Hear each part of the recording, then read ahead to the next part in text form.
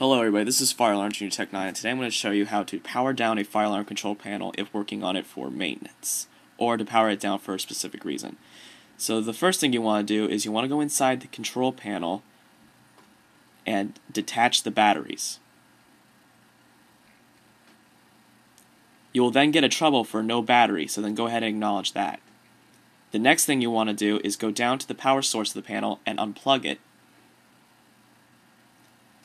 Once unplugged, the panel will turn off and it is safe to work on it for maintenance. Now to power the control panel back up, go ahead and plug in the main power source. Once the panel is back on, go ahead and attach the batteries. With that said, your panel should be clear of any troubles whatsoever.